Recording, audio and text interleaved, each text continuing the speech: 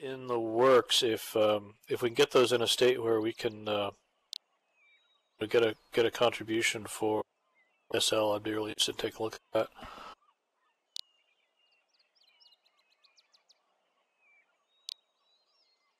Just the resizable window alone would be worth the price of admission.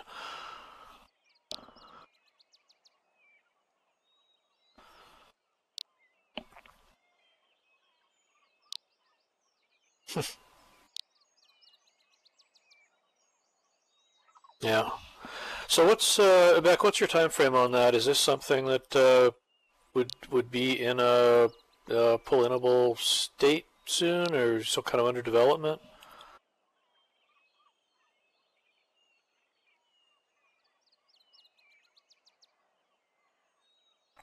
And where is Animesh with respect to Firestorm? Is that out in its own kind of beta now, or coming soon now? Okay.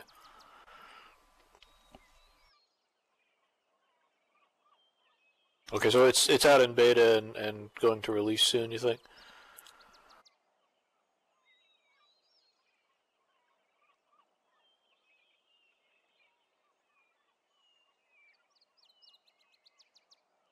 Okay, yeah, sounds good. I've seen there's some Animesh content starting to turn up on the marketplace as well, which is a cool development.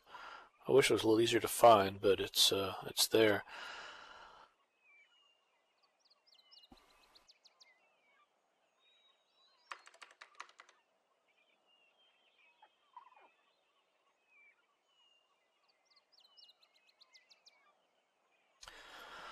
Okay, you know, I will probably hold off on getting too deep into uploader related stuff if a lot of it's going to be addressed or at least made harder to merge by stuff that's already going on in Firestorm. But we can talk about that.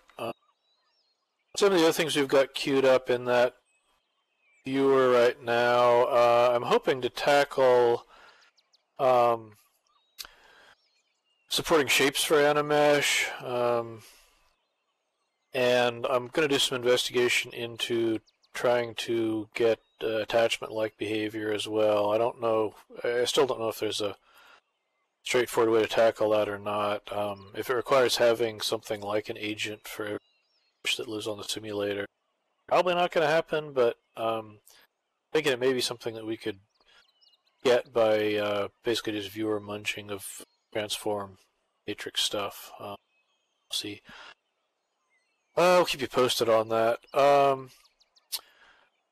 Shapes I don't think are too bad. The only issue with shapes is that we don't have anything like an appearance message for animesh, so we've got to either add that to the object update message or stick it somewhere else. There's got to be some way to send out notices about the appearance of an animesh object, and then once we've got that info, then it's easy enough to apply the changes to the skeleton. So anyway, I haven't started coding that yet, but hoping to get a chance to look at it. Have some kind of back end stuff that I'm working on right now that's not really immediately visible, but will help with some other things we're working on. So let's see what else is going on. Bakes on Mesh has got an animesh. It's been merged with animesh. Anchor's working on that. I think there's some kind of an issue with vertical positioning that I'm not sure if it's specific to Bakes on Mesh or if it's a general thing that came in with Animesh Viewer. But in any case, he's doing some investigation on that, and we'll try to get that sorted out. Has anybody seen any issues in this group with avatars that kind of wind up the wrong position off the ground? Inky's hover, yeah. Do you know when that came in? Was it part of the Animesh Viewer release, or is it something that came out with some other update? It affects older viewers. Okay. So it may be related to the appearance service update rather than the Animesh Viewer going live.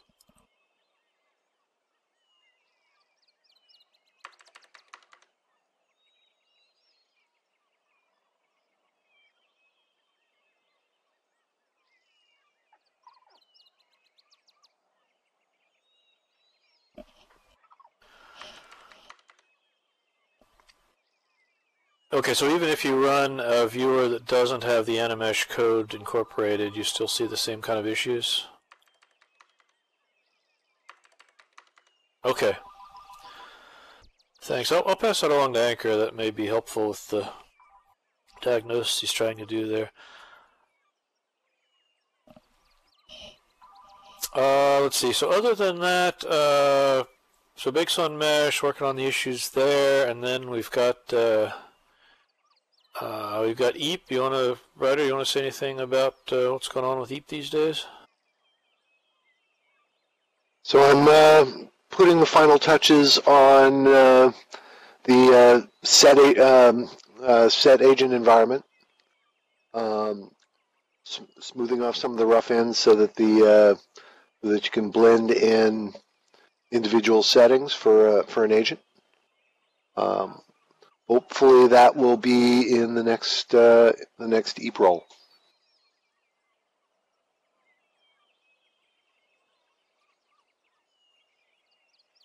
Once that's done, I'll be able to switch back to the viewer.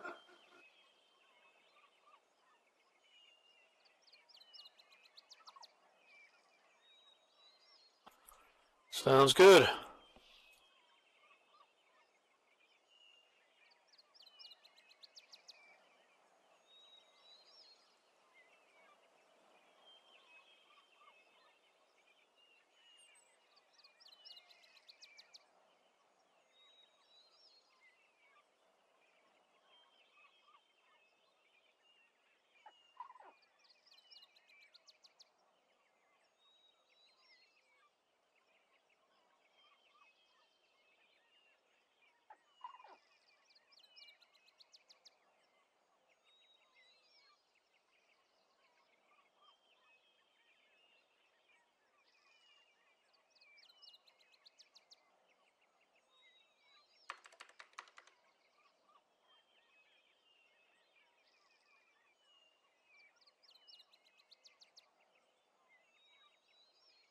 Yes, I think we have a Jira for that.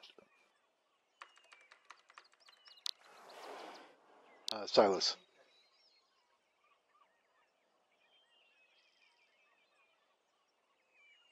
And yes, still no God rays. They are coming.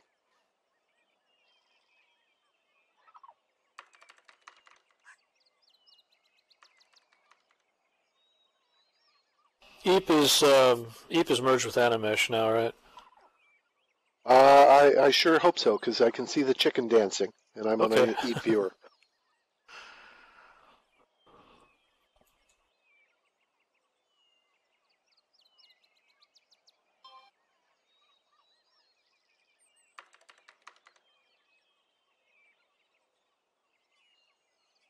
There's a lady here who seems to like palm trees a lot too. Yes, I see the palm tree pole dancer.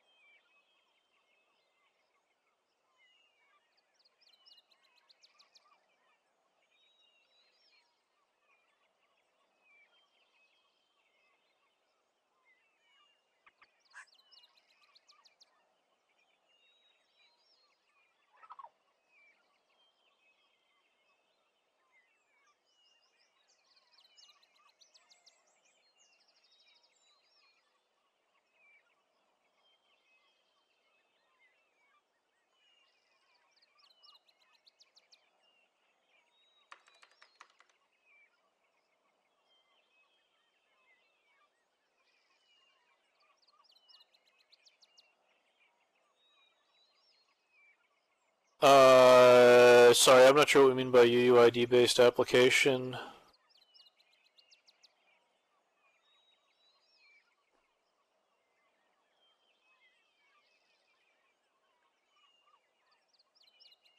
Yeah, I'm not promising anything on that one, honestly. There's a serious kind of mismatch between trying to approach it from a texture UID perspective versus the way the baking service works. You know, nothing's been definitively decided. It's definitely not going to anyway.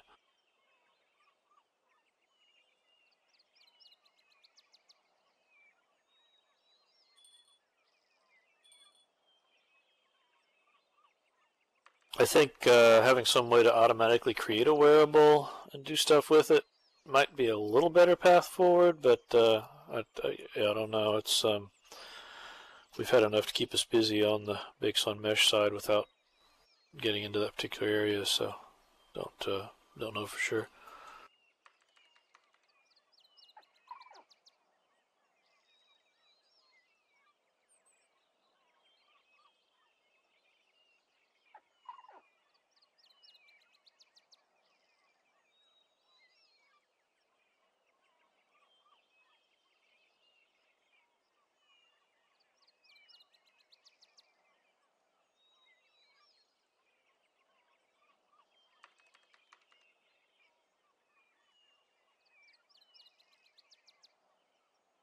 Oh, that's a banana tree, not a palm tree. Oh, okay. I guess you can tell by the bananas, can't you? Well, I just had to make one, so. I guess technically they aren't even trees then.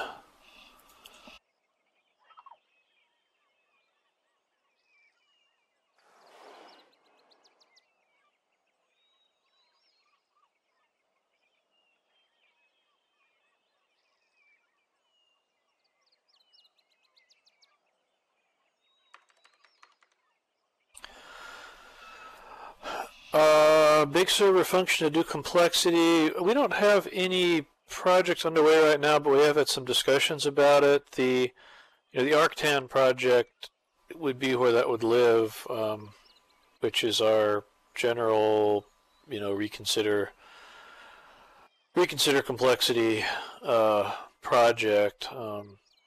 So it seems to make sense to try to calculate that stuff somewhere on the back end. But right now, the viewer is the only place that has all the information you'd need. So, whether we're trying to put it in the bake service or somewhere in the simulator, either way, we'd have to add quite a bit of additional asset loading, to those services to enable them to do the complexity calculations in an equivalent way to the viewer. So don't have a definite answer on what the best way to do that is, but it is something we've been recently.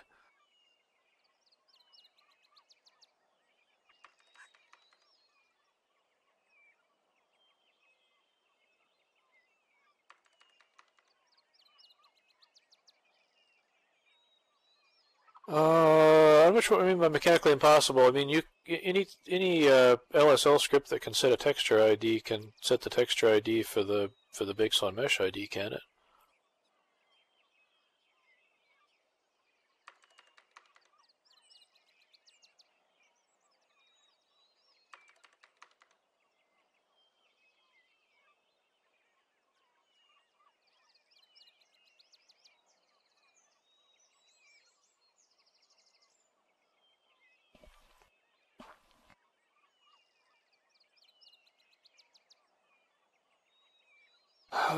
Beck threshold based stuff.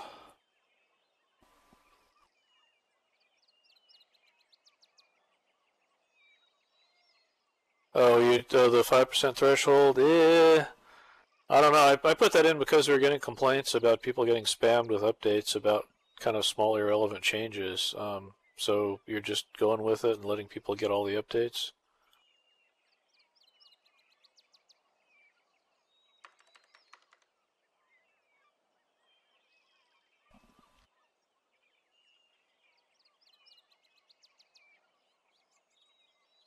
Yeah, I don't know. I guess this falls under the heading of you can't please everyone. It's I agree. It's a little distracting if you've got some fiddly little thing that's changing the it's changing some alpha value that's causing some tiny change to your complexity calculation. it seems like it's not a great user experience if you're getting pestered about that stuff all the time. But if people really feel like they want to have their hands on the controls and kind of see every digit, then I guess you'd have to turn off the threshold check.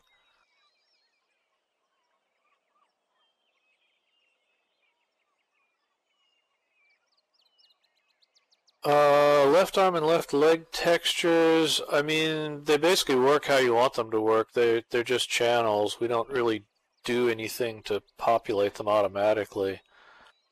That, the assumption is that people would use them in a way that's consistent with the texture map for the, the right arm and the right, I think it's just the foot actually, and the right foot. So that stuff could kind of get transferred over easily.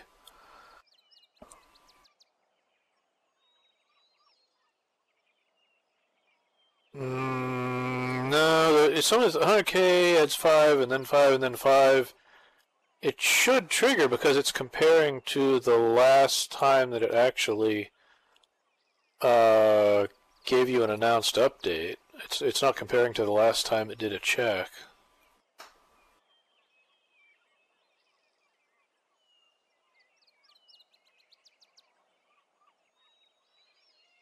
I don't know. I can take a look at it.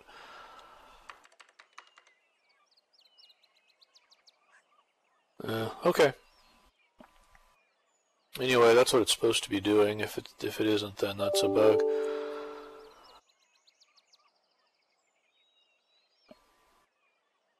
Yeah, I agree. It's cosmetic. I mean, if you get a bunch of updates, it's annoying, but it's not catastrophic.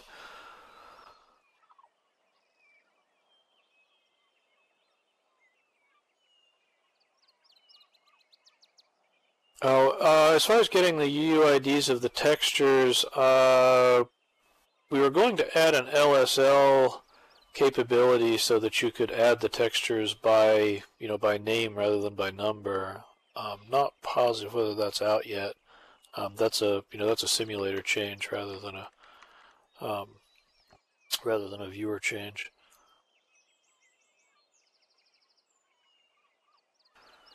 Yeah. Also on Bakes on Mesh, we're trying to update the documentation a bit. I've got a wiki page under construction. You could probably find it now, but as I say, it's under construction, so I'd recommend waiting until we get it finished.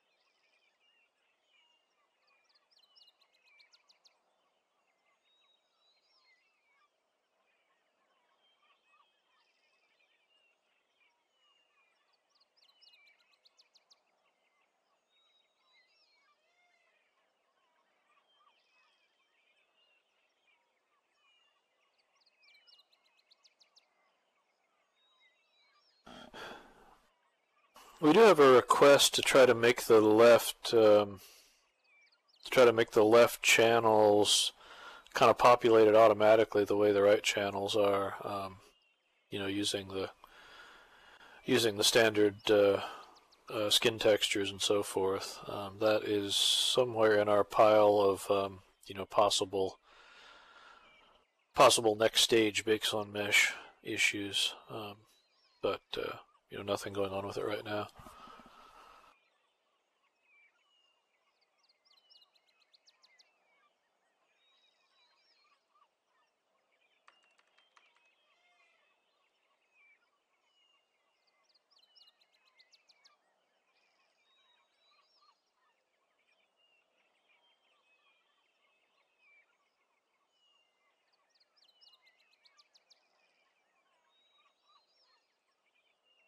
Yeah, that may be your request actually that I'm referring to, but I know we have one out there.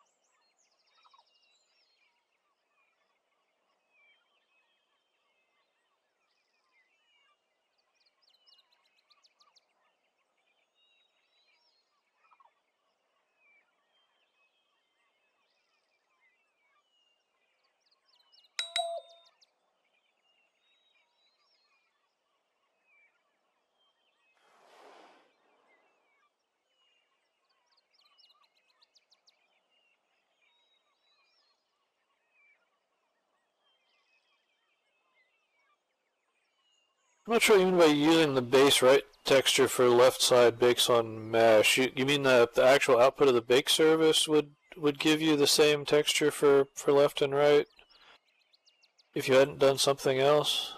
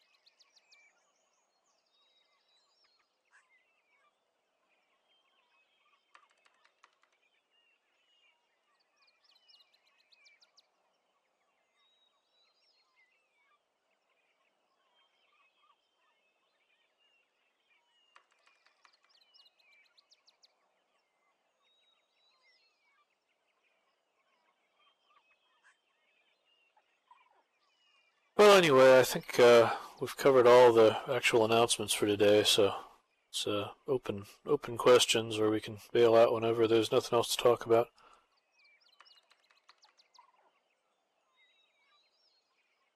If you assign the left arm to upper, then it will put the right arm texture on it. I mean, that is the default behavior, right? That's how the current system avatar is set. That's why there's a problem with trying to make the arms look different. Is that there's the left and the right are both using the same portion of the texture space.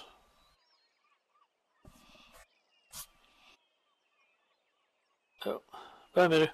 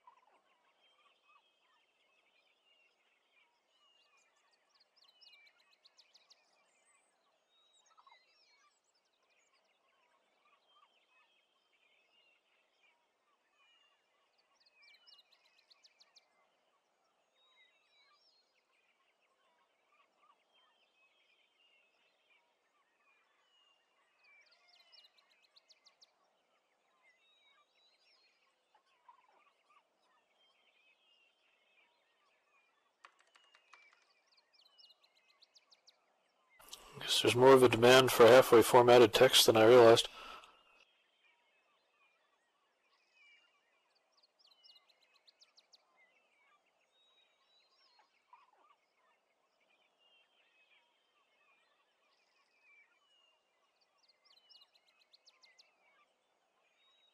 Oh, bye, Ryder. Thanks for coming by.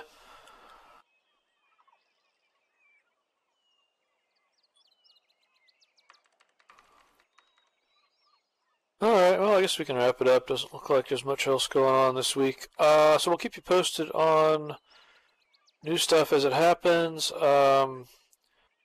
Schedule-wise, we have a meeting next week, and then we're going to be off for a week for the holiday break. Everything's going to be shut down for a while there at the end of December. And then we will be back again in 3 weeks. Alright, well, looking forward to seeing Animesh out on the main Firestorm release, and probably lots more palm dancers or banana dancers or something. Yeah, you're probably right. We probably do have a conflict unless they move the company meeting. I'll have to take a look at the schedule on that.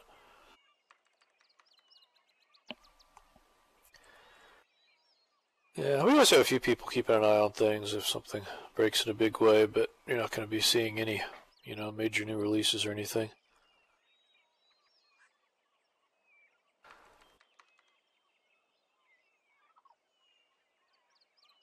Nope, sounds good, Beck. Alright, we'll see everybody in a week then. Have a good one. Thanks for coming by. Here.